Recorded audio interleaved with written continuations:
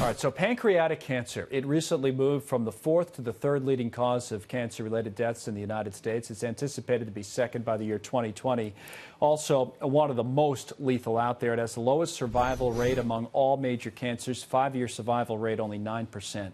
9% in the United States. A pancreatic cancer expert at NYU Langone, Dr. Diane Simone, is with us right now. Good to see you, doctor. It is Pancreatic Cancer Awareness Month, which is one of the reasons we want to talk about this. So, I think one of the things that stands out when people talk about pancreatic cancer is it's just so, or it seems like, it's just so difficult to find sometimes. It's like we always talk about early detection, but a lot of times you don't find it for whatever reason so early. Why is that? Yeah, you're exactly right. And part of the problem is we don't have an early detection test. The pancreas is actually hidden in the upper posterior part of the abdomen, behind the stomach, not easily palpated by physical exam or accessed by a scope, right?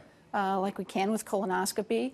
And so often is not detected until it's too late. Is there progress being made, or is there something people should know that they can do?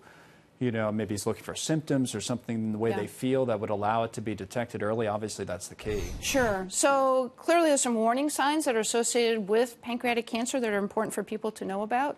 One is if people have unexplained weight loss, in particular if it's accompanied by upper abdominal pain that can radiate to the back. Right. Two, if you have the development of jaundice or yellowing of the eyes, that's a telltale sign that there might be something wrong with your pancreas. There are other causes of jaundice, but again, jaundice associated with weight loss or something to look for. Now, once it is detected, treatment also has become an issue of, I don't know if debate is the right issue, but certainly of discussion. I think it came up in the public eye, at least with the Steve Jobs case years ago, and people said, well, maybe he should have been more aggressive in treating it as opposed to going with a holistic method, which I believe is what he went with. I mean, where do you stand on that in terms of how aggressive people should be in the treatment of pancreatic cancer once they find out that they have it? So there are definitely good options we have for treatment for patients with pancreatic cancer.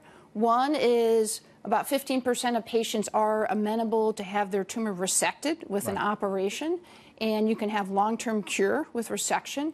So it's important to see a specialist and to have high-quality imaging of your pancreas. Even for patients that may have more advanced disease, either wrapping around some blood vessels near the pancreas or spread to other sites. We do have a growing number of therapies for pancreatic cancer with an increasing rate of efficacy of those treatments.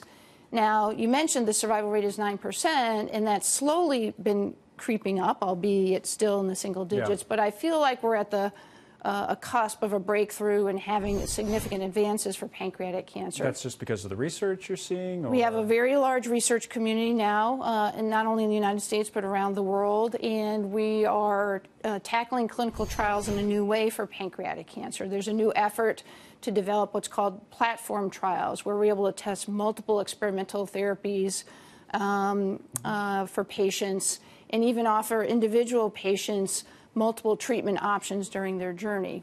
That's a new program nationally called Precision Promise. We also have the pharmaceutical industry, which in the past has not paid as much attention to pancreatic cancer as perhaps other cancers, now engaged with us in trying to really go after pancreatic cancer. Well, it's an awareness month, and sometimes those things are overdone, or some people, but I think tonight we hopefully raised awareness. It's such an important issue, and hopefully people learn something. So thank you so much for coming in person, Glad to be explaining here. it. We appreciate it.